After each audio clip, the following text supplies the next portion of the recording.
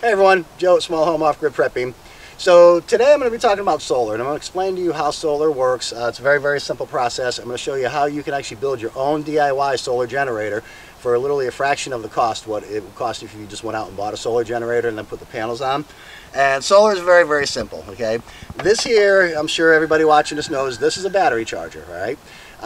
This charges batteries, like this battery that you have over here, okay?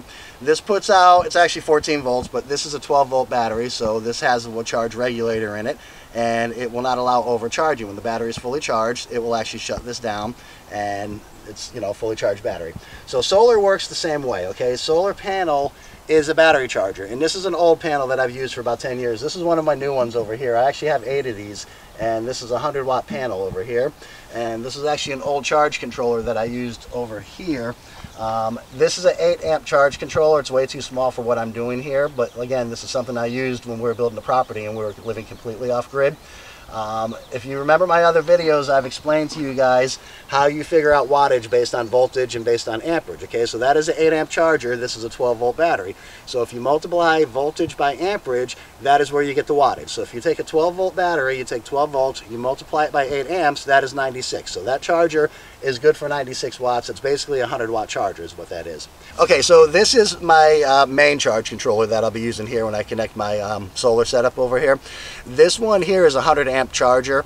If you do 12 times 100, that's a 1200-watt charger. Okay, so as you see here, I'm checking the voltage coming directly out of the panel. This is my smaller panel right here, but the other one is the same thing. It is currently putting out 20.16 volts, okay? 20 volts is too much to charge a 12-volt battery with. You can't do that, so you have to use what's called a charge controller. And what the charge controller will do, if you see here, right now it's monitoring my battery voltage, which is 12.5. If I hit this button over here, even though I don't have a panel connected into it, this is reading 14.2, okay? So this will allow 14.2 volts. So it will take my panel, which is putting out slightly over 20 volts, it will reduce that down to 14 volts, so I'm not overcharging this battery over here, okay? I'm going to be doing charge controllers. This is not a super expensive one.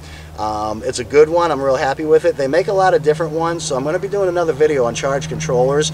This one works great for me. It might not be what you guys want, so I will get into explaining the differences and you know, help you figure out which one you guys want, basically. They do make them super expensive. This one was, I think, less than $100. Wasn't that big a deal. But again, what this is basically doing is this is reducing the voltage that's going into the battery, and then at the same time, when the battery becomes fully charged, it will actually cut the voltage so you're not overcharging your batteries, okay? And like I said, I'm going to be doing a video on charge controllers, so if you guys want to see that, it'll be coming out. Subscribe, hit the notification button, and you guys will see when that video comes out.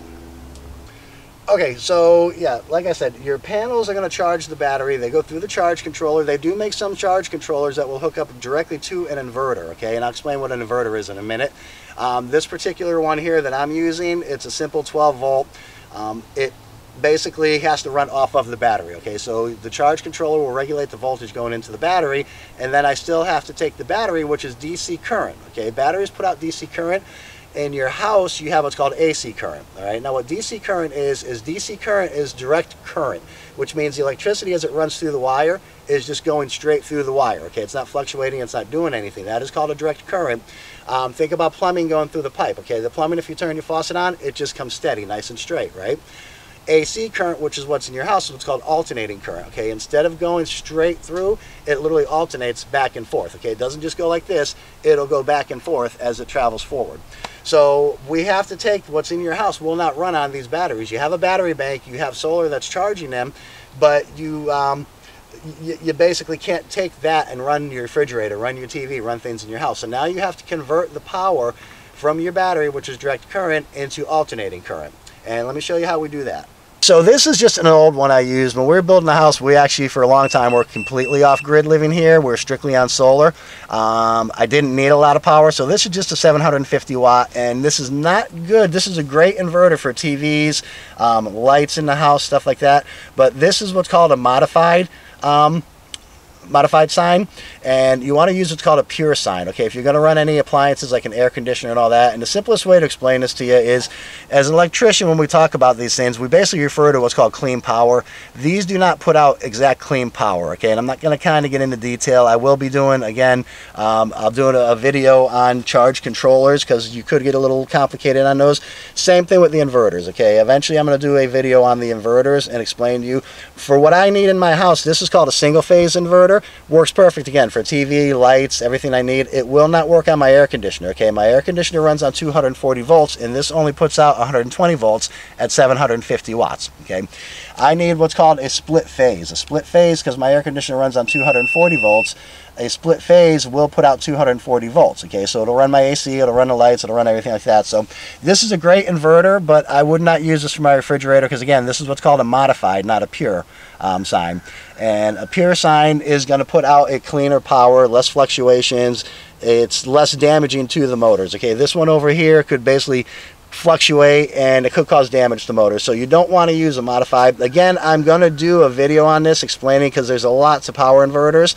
I'm just trying to show you guys the basics today, how solar works. It's very, very, very simple. Okay, so if you want to see, again, subscribe, hit the notification button, and you guys will see when the video comes out on the power inverter. Same thing with the charge controller. Okay, so like I said, in my case, I have 5 of these batteries over here. I have 8 of those panels, so that's going to be the setup that I have. And again, I'll be doing a video on that. I'm getting closer. I'm actually waiting for my split phase inverter to come in, which is 240. So right now I'm showing you this. If I were to lose power today, I'm perfectly fine with everything I have. I can run my lights, I can run my TV. It's a little cooler. I don't have to really worry about my AC right now. But again, this will not run my AC. If I really wanted to, this is all set up enough that I could run my refrigerator. So really all this won't run is my AC unit, but again, this is a modified, so I would not want to run my refrigerator on this, because I could damage the compressor and damage the motor. So basically, you now have your battery pack. Okay, so you now have to take DC current and you have to change it into AC current. So as you see here, it's very simple. What happens is this wire is the negative, connects to the negative on there. This wire is the positive, connects to the positive on there. Okay, and now we just turn this on, just like that over there. And you see, we now have plugs, we now have power. So let's just take, I don't have a lot of corded things these days. Most everything I have is cordless, but this is an old jigsaw that I have. And you see, I plug this jigsaw in, okay, and let's not cut our cord. Plug the jigsaw in, and you see, it's telling me the wattage that I'm using. Okay, so now what I've done is I've taken the battery with DC current, I've run it through my power inverter, and I now have AC current.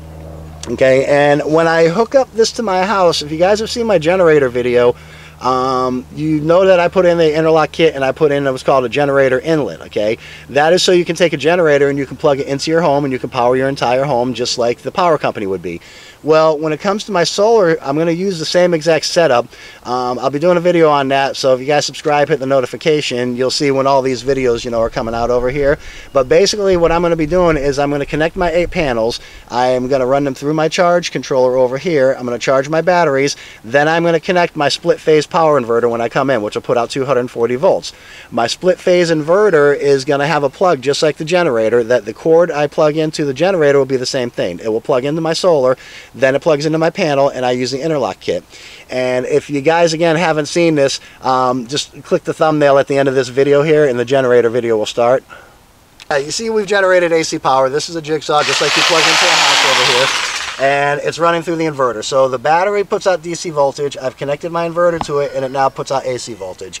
And guys, this is literally how simple solar is. Okay, you're going to be doing a bigger house. I'm going to, again, I'm wiring these in what's called parallel. Okay, I have 5 batteries, which means I'm wiring them in parallel. Okay, parallel means they will remain 12 volts. I could wire these in series for 24 volts, 36 volts, 48 volts. In my case, I don't need to do that. Okay, in your case, you guys might need to go a little bit bigger if you have a bigger AC unit. Again, if you remember the videos, some of the videos I've done in the past, I built a super high efficiency home here.